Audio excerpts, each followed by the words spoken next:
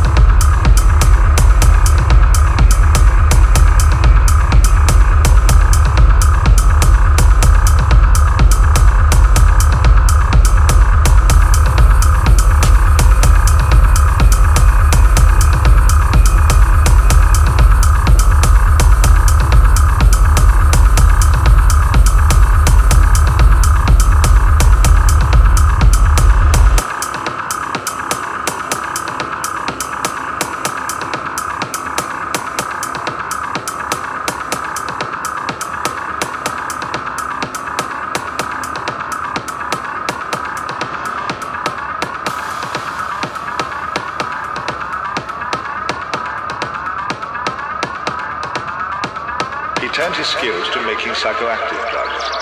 It cost him his job, but turned him into a folk hero to the rave generation.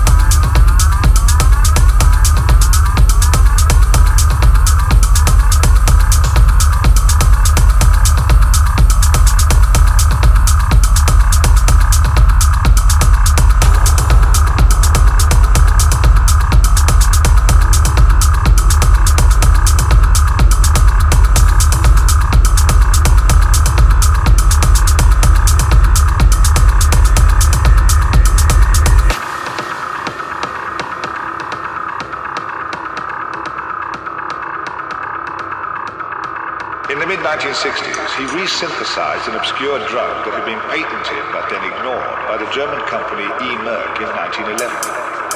It was called 3,4-methylene dioxy and methylamphetamine, MDMA for short. It would later acquire the street name ecstasy.